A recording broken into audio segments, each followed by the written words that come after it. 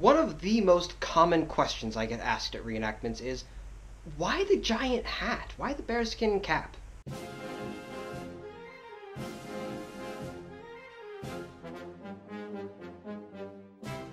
Now, the bearskin cap is one of the most iconic and really definitive features of the British grenadier and the fusilier. We talked about that one earlier.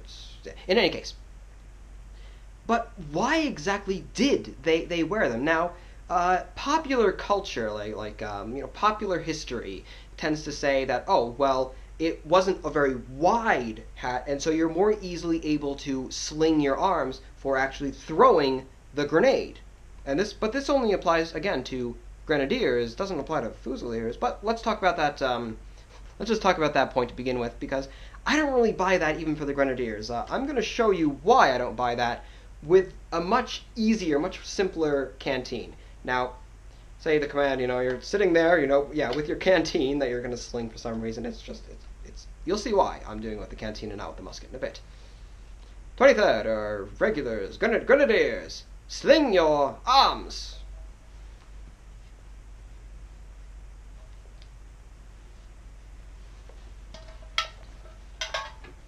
Alright, there you go. Ready, see? Easy. Nice and simple. Not at all. If you're going to sling your arms, it'd be actually, I think, easier. It would be better to have just a cocked hat that you just pop, sling it over, and then pop it right back on. Because with this thing, this isn't my real hair. I am wearing a wig. They would just usually wear their hair like this, so it wouldn't be as much of a process for them to take it off. But even still, you're not really just going to be ripping it off like you can easily a cocked hat. You're not really going to, it's not an easy thing to do.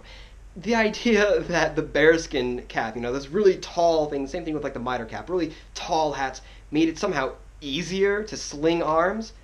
No, not at all. That's not the case. I don't believe that for a second.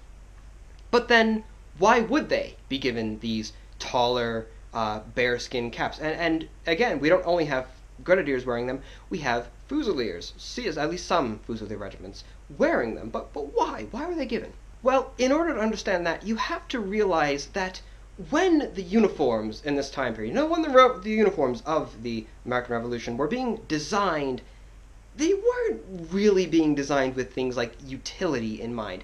They were being designed for a more temperate European climate. They were designed to look, beautiful. They were designed to look expensive and very well tailored.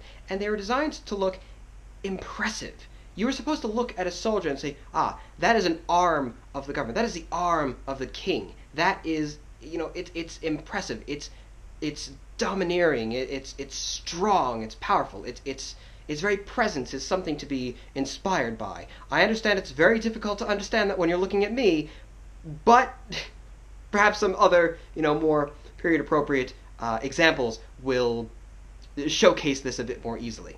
Now, insofar as that's really the purpose, the way that these uniforms were designed, to look impressive, the bearskin cap goes quite a long way. Now, I am a short individual, but this cap, it gives me something of an added height. It makes me look taller than I really am. It does make me look at least a little bit more impressive.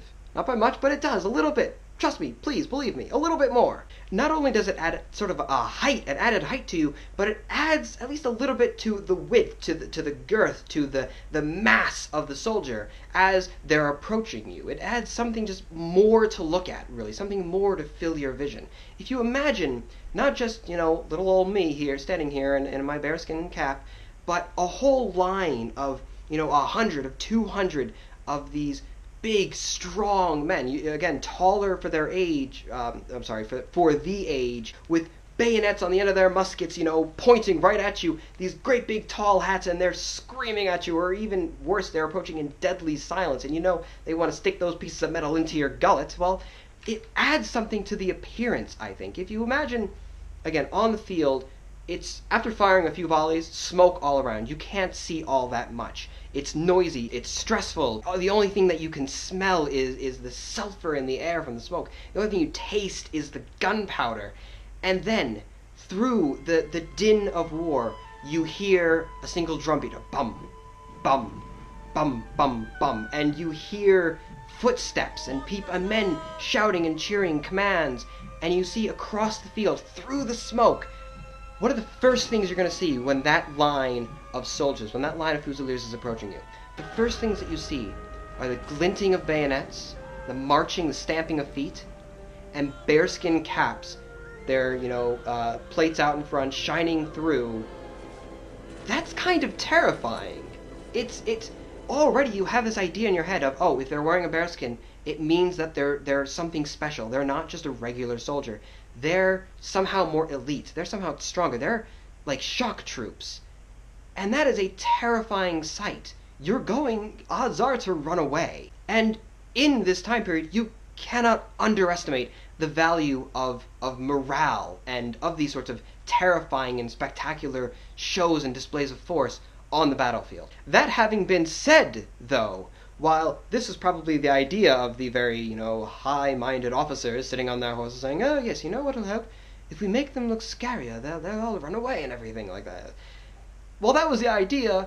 Oftentimes, at least, again, on the American continent, soldiers would get these things, like, wow, okay, so, it's scratchy, it's heavy, it's hot. I mean, already, just from wearing it, for the past however many minutes, recording a few videos, I can sort of feel the ring around me, like the ghost of the bear bite, as they call it, around my forehead, where it's just sort of pressing in a little bit and leaning on me. It's not exactly a comfortable thing to wear.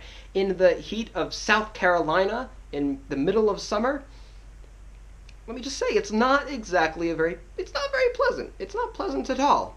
And oftentimes, soldiers would ditch them. Now, that doesn't mean, oh, you can find where the grenadiers are because there's a small line of bearskin caps along the road where they were. But at least, in the American War of Independence, we know that regiments like the 23rd would lose them at some point during the war. Put them into a warehouse somewhere in the city before going out on campaign. And they'd usually wear, like, cocked hats or, more caps and much less, shall we say, formal-looking things out in the field, out, rough and dirty on the Southern campaign. If, however, they served some sort of a practical purpose, like, slinging the arms or really anything at all, I don't think they would have been nearly so eager to ditch them, and I think that they would have, shown a bit more of a practical design. They would have been lighter and more, maybe, more fabric-based, like the mitre cap of the 7 Years' War. So, there you have it, everyone. If you were to ask a soldier of the 18th century, why are you wearing that great big bearskin, or of the 19th century even, we have them in the Crimea, why are you wearing that massive, uncomfortable, hot, heavy bearskin cap?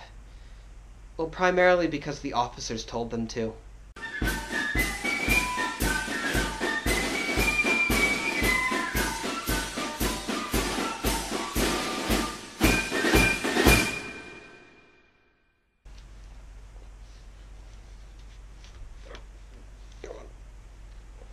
Come on.